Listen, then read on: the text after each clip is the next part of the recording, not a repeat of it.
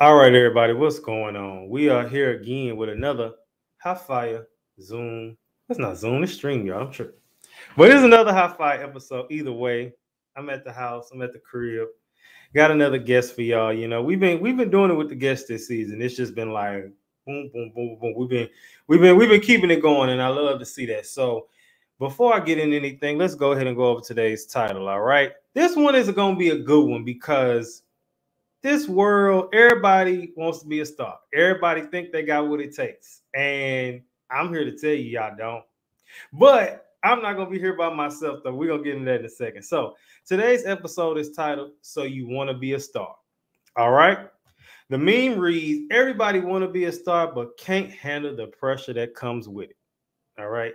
And the inspiration comes from a meme I read recently. It was talking about when we always praying to God for favor and all this stuff. And it was like, pray for the thick skin that comes with it, because if you don't, you know, you'll get all the spotlight, you get the glory, you get the highlights. But then when the haters come, which they are, you gonna lose it. You're gonna go crazy. We also talk about how social media is in these days and how easy it is to go viral. And another inspiration is a quote that I really like. This said, reach for the stars, you might just be one. But I'm not trying to ramble all day. I have a guest today, y'all. So I'm going to go ahead and let him, he didn't pull it up on us. So let me go ahead and introduce him. Vinny, what's going on? Yes, I love this. Thank you about the big guest energy. I like it. Thanks. A big season. I appreciate the invitation to the conversation here, man. Yes, sir. So before we get on, your name is Vinny. Tell the people where you're from, anything else you'd like them to know. Yeah, all right. I'm from Staten Island. I live in Brooklyn. I got my start in TV in the mid 90s as a data engineer at Staten Island Community Access TV. That while I was in high school, and then in the late 90s, in 99, I created my agency, and I was a casting agency, and I worked with MTV and Fox News on a show called Hannity and Combs. So I would travel the country, and it was my job as like an audience coordinator to figure out who could ask questions, political questions, because it was kind of an interesting job for me. But I had this cool barometer for like what was appropriate, what needed to be asked, what needed to be talked about. So it was a really cool sort of job, because it allowed me to cast Choose or Lose for MTV, which brought Gideon Yago to MTV News. And then with MTV News, I got to go on and hire Suchin Pak and Sway, and then launch an MTV News, the MTV Talent Department, where Punked came from, and Osbournes and Newlyweds and Laguna Beach and so many other of the big shows that I got to be a part of. The Tom Green Show, and so funny. I can just sit here and like list so many of them. Wild 'N Out for sure. I got to bring Nick Cannon from Nickelodeon to MTV, originally to host TRL, by the way, but then as fate would have it, and a lot of fortitude, by the way, because I'll talk about that later, but it took a lot to get Wild 'N Out, greenlit to MTV, but Nick had fortitude, and I got to learn from the greatest people.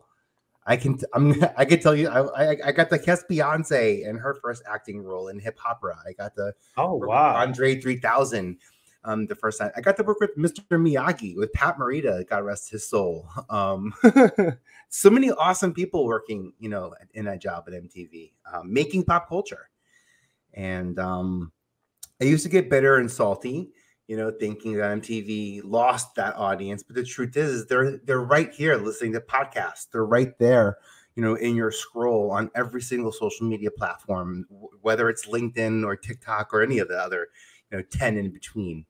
So right. It's to your point, when you talk about stars, and I bring this up when people ask me about stars, I have to acknowledge the galaxy that stars live in, right?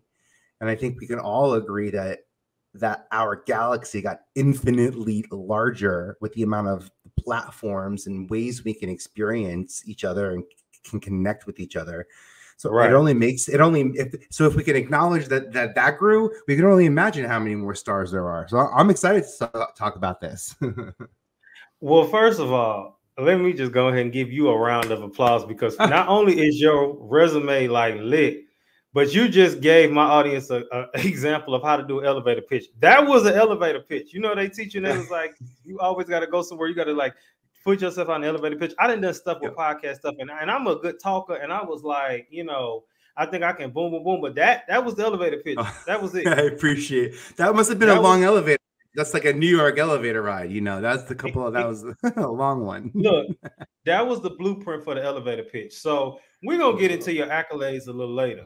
Now, you talked about podcasting. I've had a lot of podcast hosts this season, not even on purpose. But when we talk about podcasts, how did your podcast even come about and what is it? Yeah. Well, by the way, just to acknowledge what you said, you had a lot of, I think there are more people who now identify as podcasters. So there's the same amount of people in your life. They just now have a word. They now have an action, a verb, a thing that they can do that they all have in common. And it happens to be podcasting. So it's cool when you think about how new this media form has sort of, how this has really changed the way we communicate, even to the point that how we're perceived. You know, if we use podcasting as a method of communication, we're instantly podcasters. The answer to your question is in 2006, Fat Man Scoop and I and his wife, Shonda, back then, now ex, created a podcast called Man and Wife. And I said, Scoop, it would be really funny if you guys recorded this, not in the booth. Don't bring her to this radio station. Don't go to the radio station and record it because you have access. I do have equipment. I think it's funnier if it's in your bed. I think it's funnier if like there's like springs and like we kind of know it's in your room, and it could be like a video podcast situation. And he loved that idea. And I can go on and on and on about the develop. You know, when you develop something, you have to have things that you can say no to say yes to. So like, you know, I think we tried recording it in the kitchen, the bedroom, the bathroom. The bedroom was definitely most successful. And in 2006, we sold that to MTV. And in 2007, it was the first time I ever converted a podcast into a television show called Man and Wife, which is like, it was sex advice from a couple's perspective, you know. From Scoop and his wife, by the way. I grew up watching Pinsky, you know, Dr. Pinsky and was the guy Drew was his name? Drew Carolla, Adam Carolla. That's who it is. Okay, yeah. You know what I mean? Like those, I used to sneak and watch that show.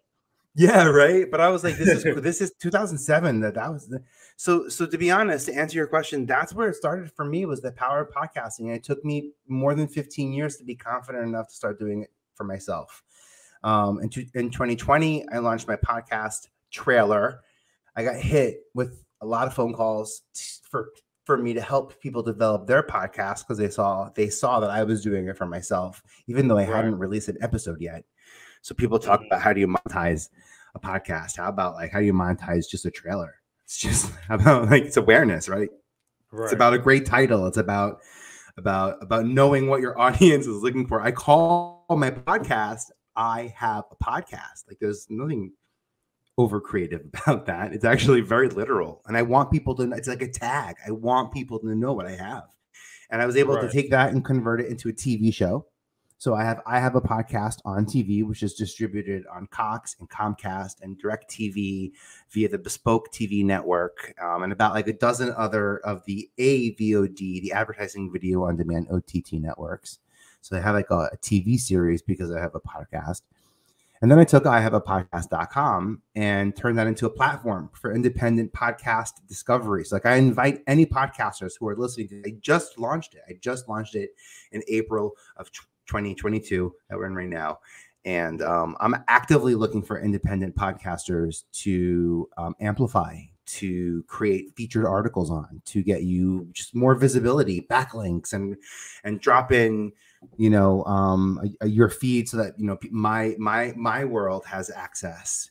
And I can use my I Have a Podcast show. It started off as like a simple little conversation about creativity as a beacon for opportunity, because I have network execs, I have platform execs, I have talent, I have lots of people in my sphere from all the different types of shows that I've cast and created and been a part of, just the worlds respectfully that I've been a part of. So, but it's been a long journey. And hey, man, when you're a podcaster, I didn't realize the work, the self-work that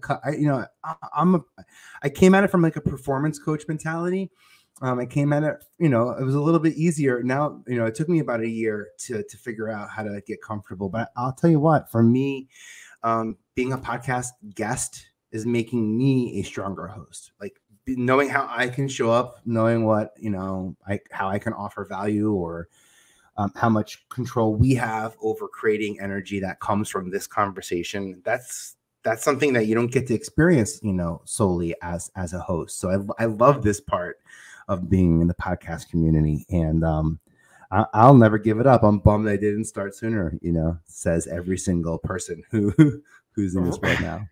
First of all, this is gonna be a good conversation, because you just said a bunch of stuff that we gonna unpack as we go along. But I'm definitely excited, because this is the type of conversation I like to have, especially when you made the comment about being a guest. Because this is season 6, but for me, going into season 5, I think it was before I started season 5, I took a 3-month break because I do my show seasonally, and I took a 3-month break, and on that, when I was out, I remember going on, I called it podcast tour. I was on everybody's YouTube channel podcast, just getting myself out there more, and just going on people's stuff. And there's some people who I told them, I said, when now's their turn. So now this season is kind of like, I'm not gonna lie, and I said this early in the season, I was one of those people that was so caught up in trying to get the bigger names on my stuff.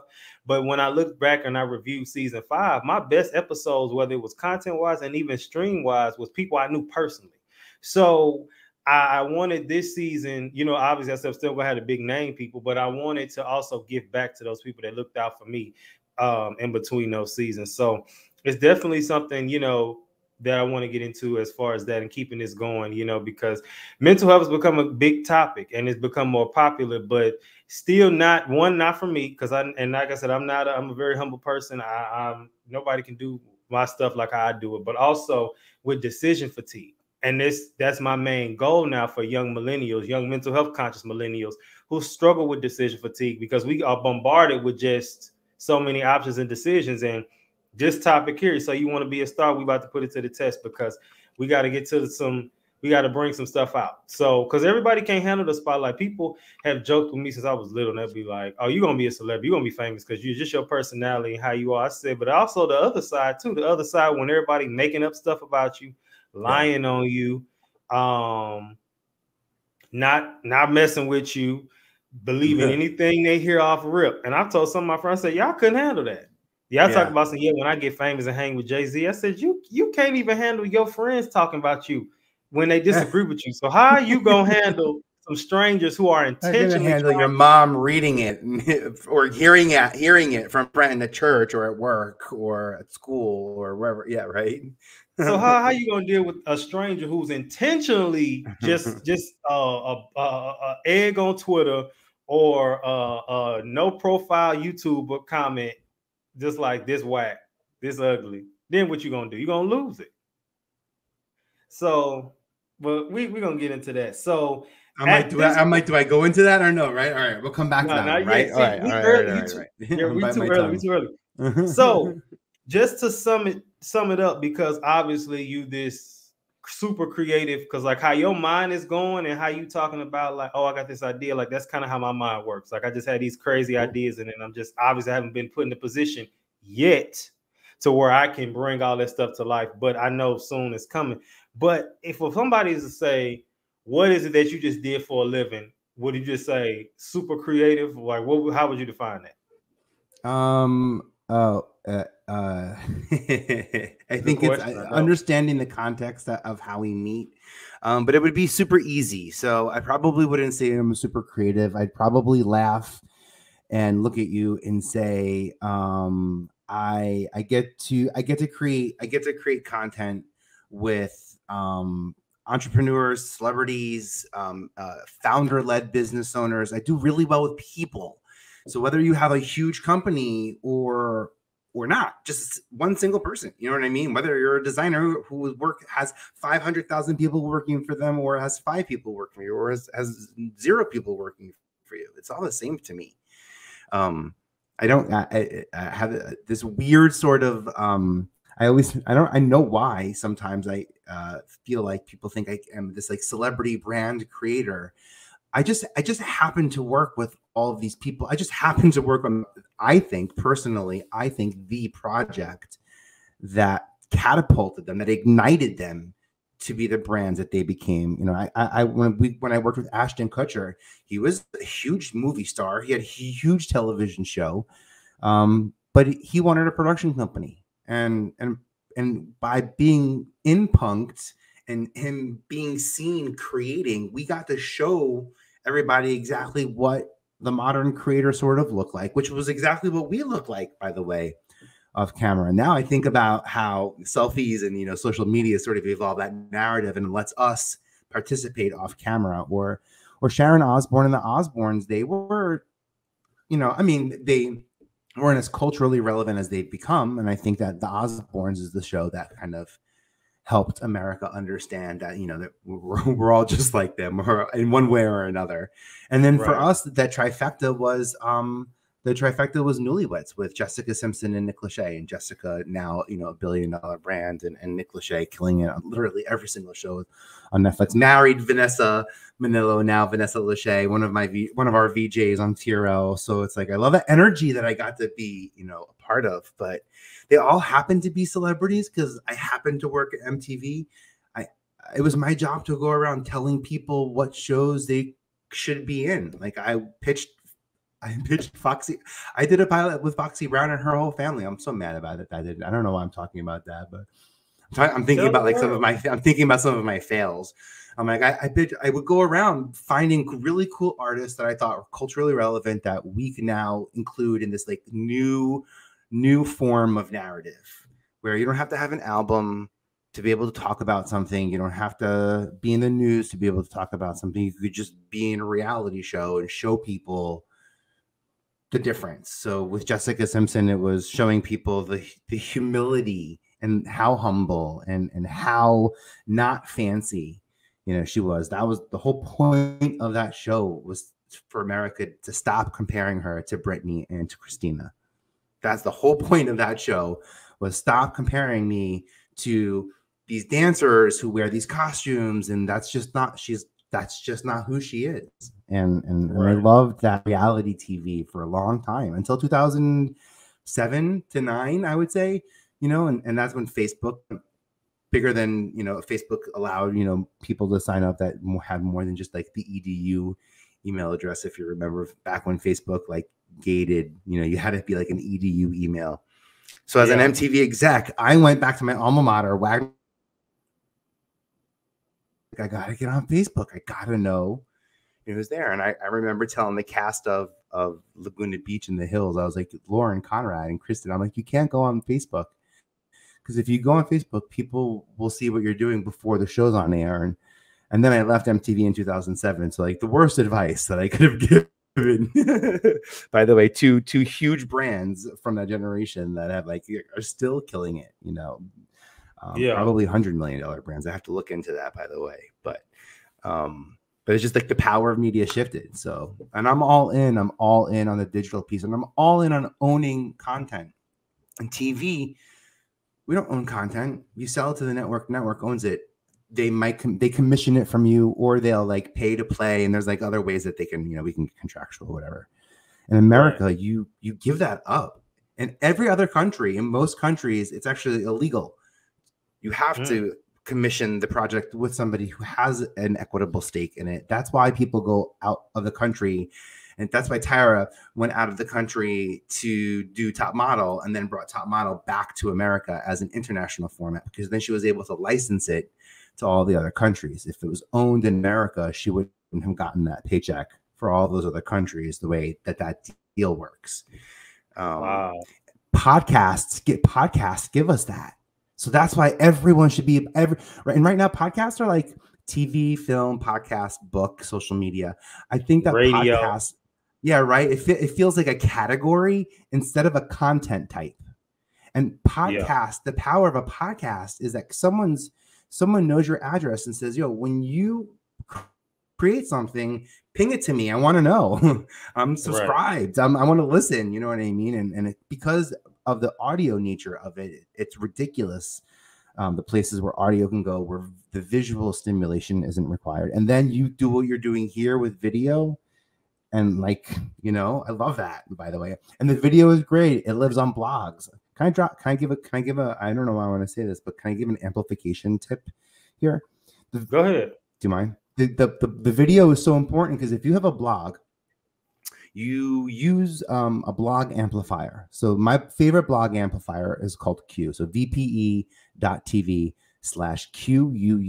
And what that does is it allows you to upload your blog URL into a blog aggregator. And now people subscribe to this blog aggregator and they say, if there's a blog about podcasting in entertainment, I want to be notified.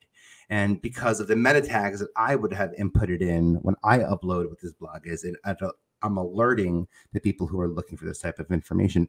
And those are forward thinking. Those are the forward thinkers who are sharing blogs on LinkedIn, on Facebook, on social media, turning it into content, putting it on their own blogs. And the whole future of the content market is going to be collaboration. It's going to be syndication. Is going to be non-exclusive amplification, non-exclusive distribution, especially as advertisers shift from television to digital. Because TV, and I'm throwing a lot out there. I don't know. Here's my TV theory.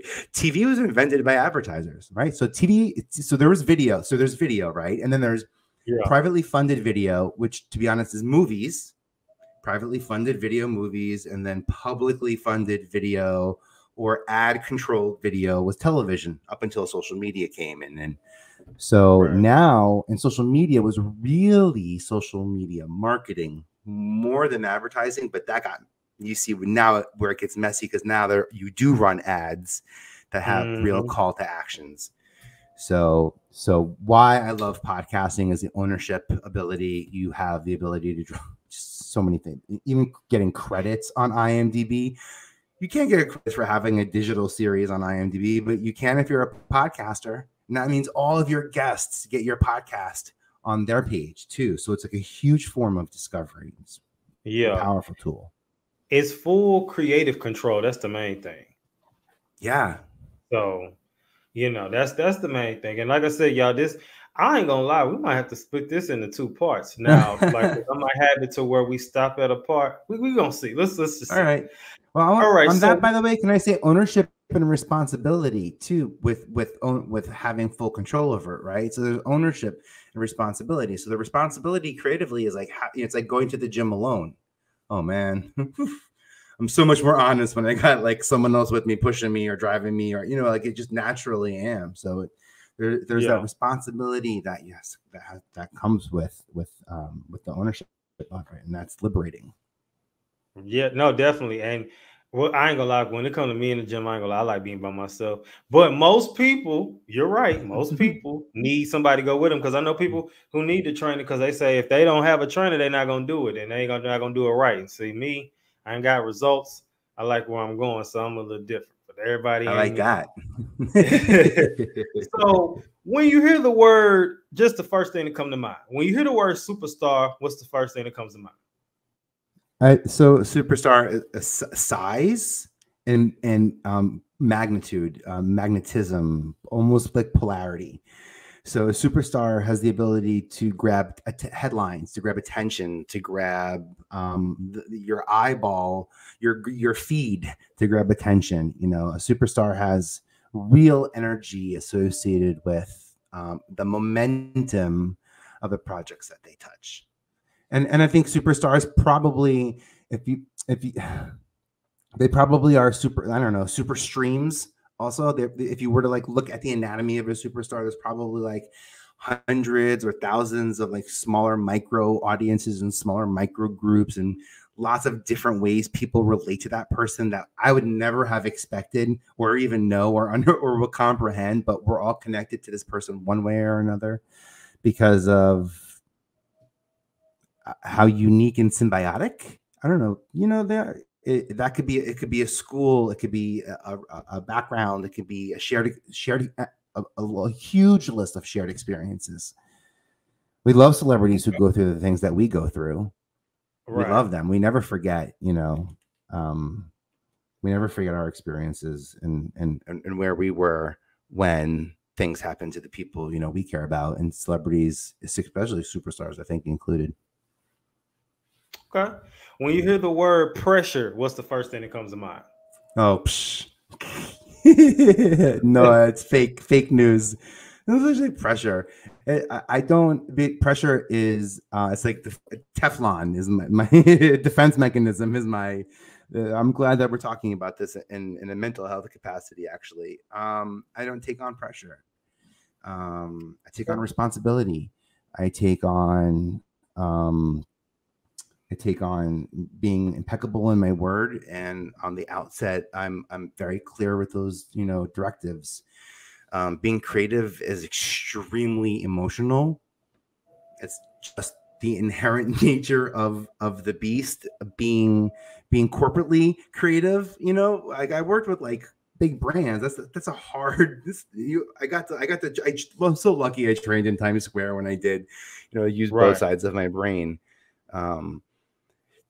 But I think that with pressure, challenge, maybe if we were playing some type of word game, I would throw back challenge to you. But again, the challenge is just an obstacle that we're going to overcome.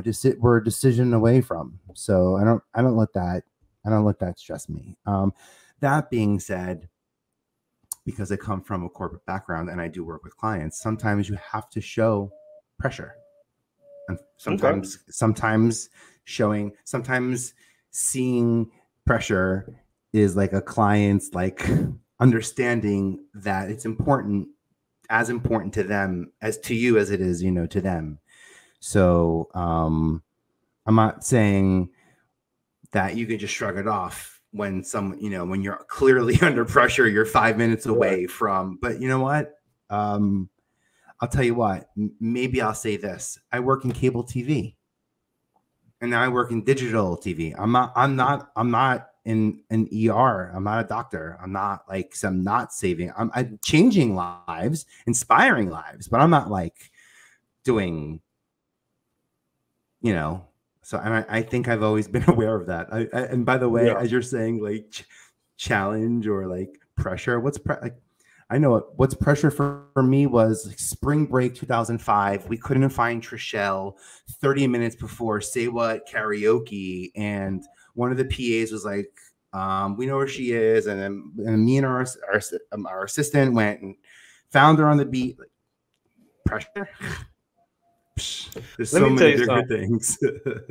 So now you're the one we can blame. Because see, when me and my friends went to college, I didn't go to college till 2012. So that was long gone, and I'm still mad at you and everybody at BET for all of a sudden, when we get a little older, y'all want to take away spring blings and all that. Man, whatever. By the way, shout out to Ananda, who literally taught me how to spring break. Like, that's so funny.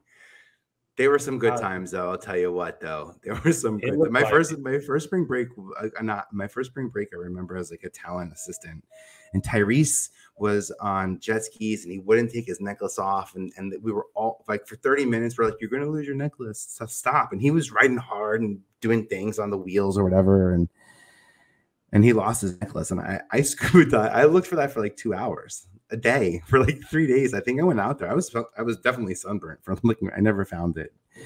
The scars of pop culture, right? Right. Jerry Springer break. I was part of that. So it's kind of interesting to look back at those.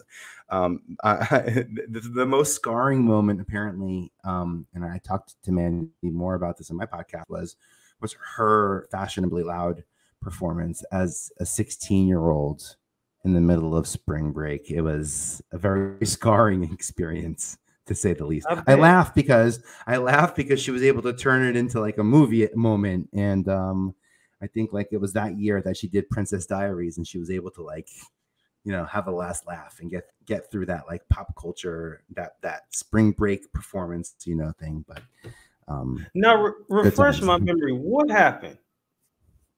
With what's that? Mandy Moore. Oh no! I mean, I think back then on spring break, it was just it was like what you saw on MTV and BT, and Okay. what spring break culture was. So it just wasn't the place for a 16-year-old to be singing a love song, to be honest.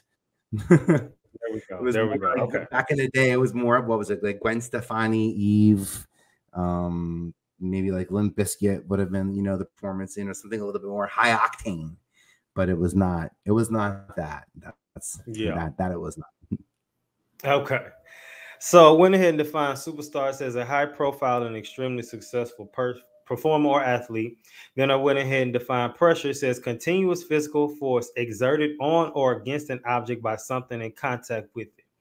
All right. So now you won awards. Tell us about them. I applied. That was the first thing I've done that set me on the course to winning an award. 25 years it took me to win the 3 awards, if you're watching right now, that I am boastfully throwing in my background. A Silver Communicator Award, a Gold W3 Award, and my first Emmy. In 25 years, been working in TV. And I won that from this. Like I'm sitting right now in like my guest bedroom.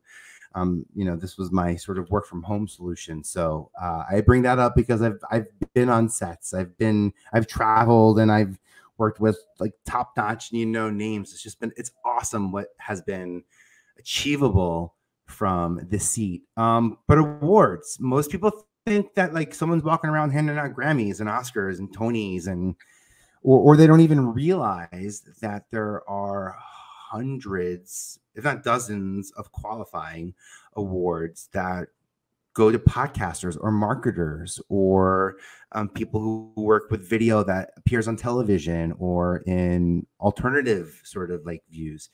And I like helping people be award winners for a couple of reasons. One, because you want to be on the list.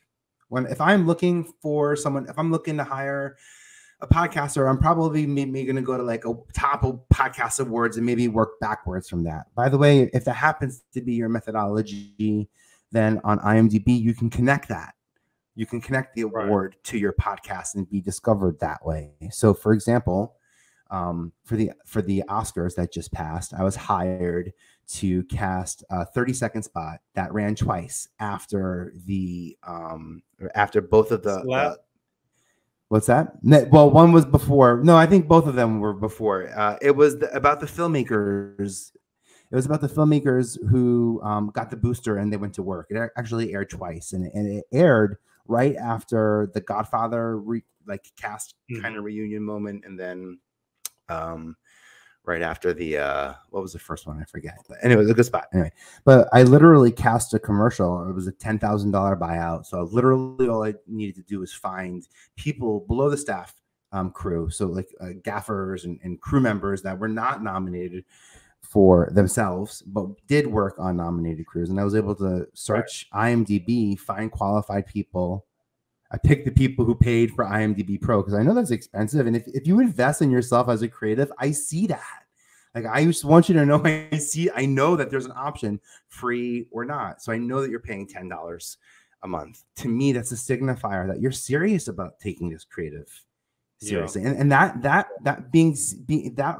investment, it's interpreted that way. Like, here I am telling you, I literally picked people who uploaded their photos first because I knew they were paying for it. That's the reason why I had an option who to pick, and that really made a big impact. And that's important. So awards are important. It's not about, and also the great thing about awards is most awards you're winning in a group. That's the best part. I'm excluding best actor and actor. Most of us will win best podcast. There's 4 or 5 people on our podcast teams, or 7, or however 2. I don't know.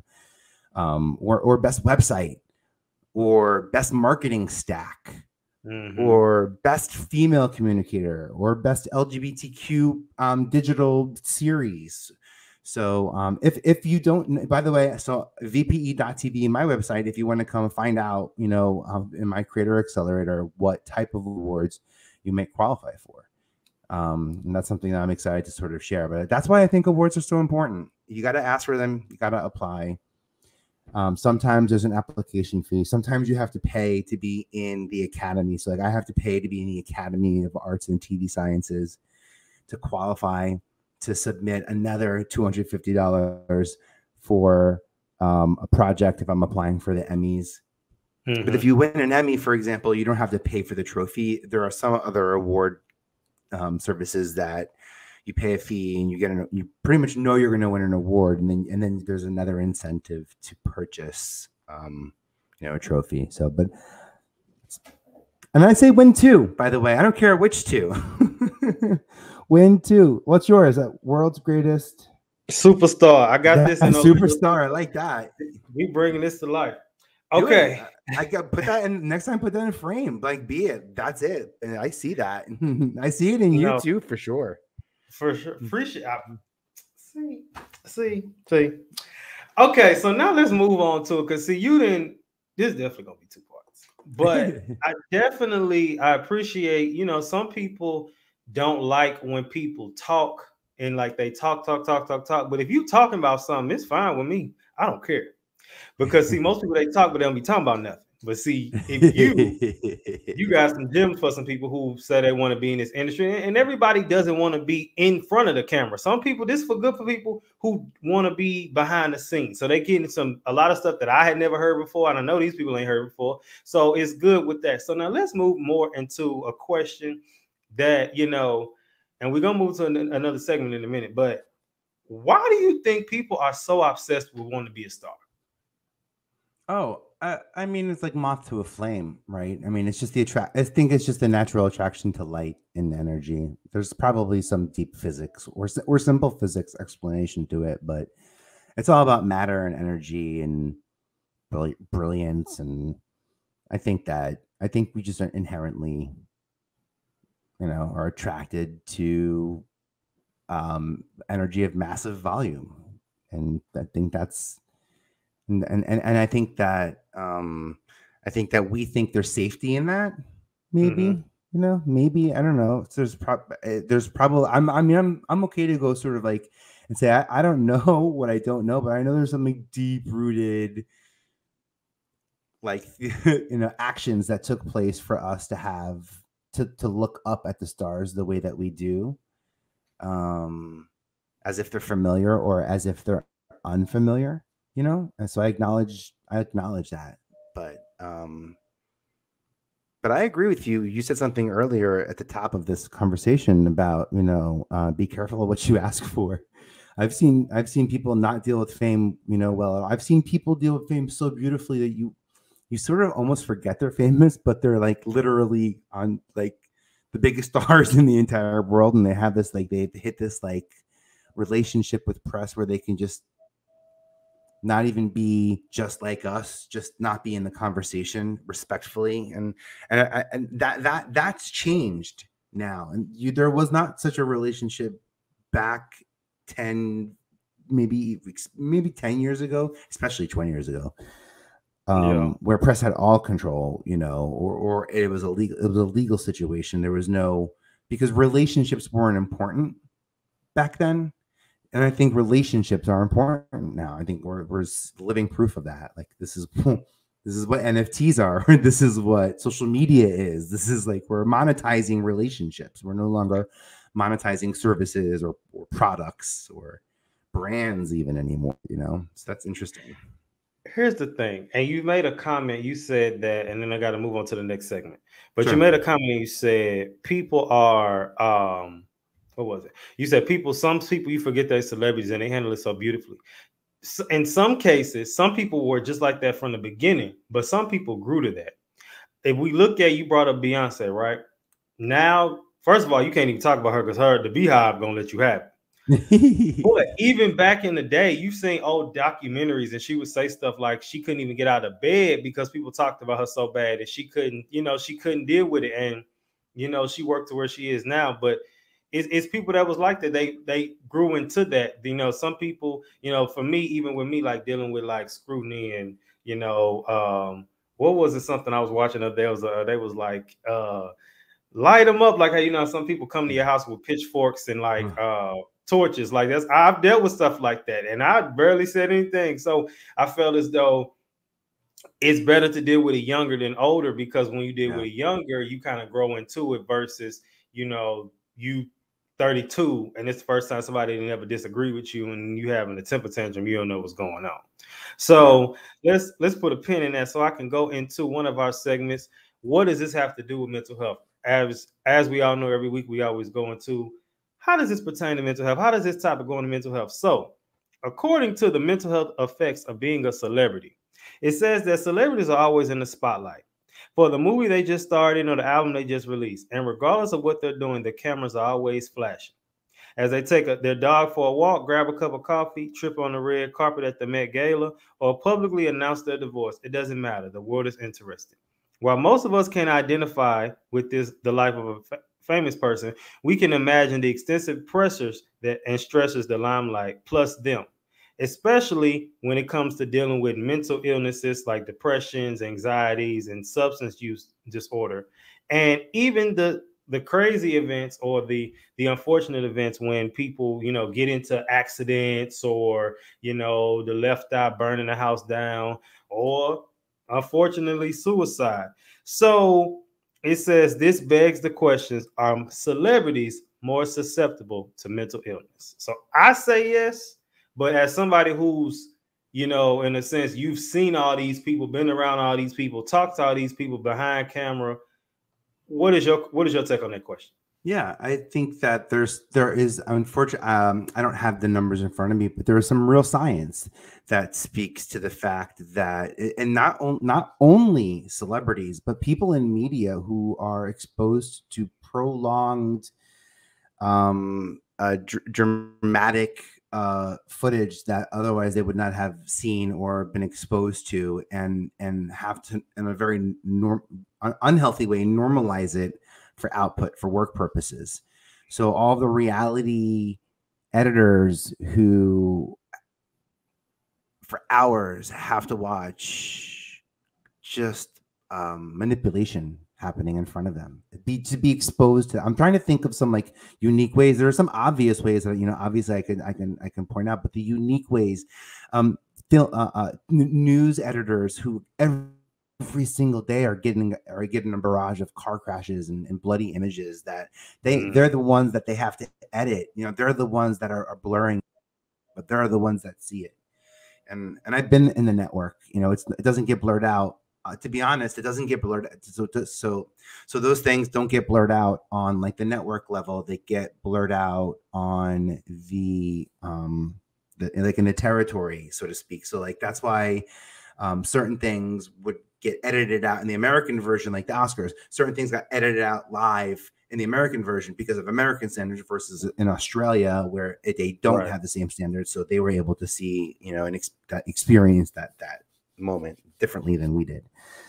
And it's that editing, that manipulation of reality. I bring up responsibility a lot. The responsibility we have of creating an image, not just publishing an image, or creating the image, but the fact of creating it and publishing it and putting it out there and putting it into action. There's a lot of responsibility that comes with that. And I think that's why social media platforms, new social media platforms evolving, will be something that will help us edit the way certain storytelling mechanisms happen or don't happen. Right now on Instagram, we love a good transition, which is interesting. Just as a storytelling mechanism, transitions are an important piece of storytelling. Instagram seems to be a great place for the transition of storytelling. If you want the montage, you go to TikTok. The montage, who doesn't love a good cinematic so it's so cool to see sort of how these platforms can adapt. If you want to read the script, you go to Discord. If you want to read the script, you really want to know word for word, what's going on. So it's cool how these platforms are able to let you identify, build a relationship with all of this content on all these different platforms in really unique ways. And to bring it back to mental health, I think that's like the main difference of how social media and these digital platforms has had an impact on our relationship with content is because now we are exposed to it on so many other levels. Your description, what you read earlier with celebrities, if you would have replaced that with my mom and dad, it would all be true. My mom and dad have a camera on them all the time when they go grocery shop. Yeah, that's exactly true. By the way, this is the lifestyle we now live in. And they have different experiences, but I think people in media, especially in mass media, are exposed to other people's very harsh and real realities. And there's a lot of editing that happens in mass media on networks because of volume. You know, it's a 30-minute show. It's 24 minutes of content in a 30-minute show, 22 and a half, depending on what network you're watching. So, yeah. The thing is, you made a comment. You said, I don't have the numbers, but I do because I found them. Oh, yes. Good. So it says mental health obviously is not discriminatory. Therefore, it affects celebrities just like the rest of the population. But because the spotlight is always on them, we hear more about their experiences. According to the Centers for Disease Control and Prevention, 25% of the U.S. population suffers from mental illness. And while celebrities are not more successful to develop a mental health condition, they do make up part of that 25%. So next time you assume this or that about the celebrity has a perfect life, think again. They could be dealing with something our eyes don't see. So in your case, we could always ask, have you ever struggled mentally? Obviously, I have. I'm sure you have. And with you, what you kind of brought up earlier, when you kind of said, like, when you had shows that where you thought was greenlit and then boom, now we can't do it. Or you thought maybe this person was going to come through and we ain't doing it. And how even when you brought up earlier with Nick Cannon and you was like, originally he was supposed to host TRL, it didn't work. Obviously, it worked out for better. But in the moment, I'm sure you was pissed like, dang, we thought we had him. So have you ever been maybe behind the scenes close with somebody, which I'm sure you have, but close with a celebrity or close with somebody that's in that spotlight and kind of seen them break down? And if you did, and you don't have to say name unless you want to, but how do you know how they overcame it?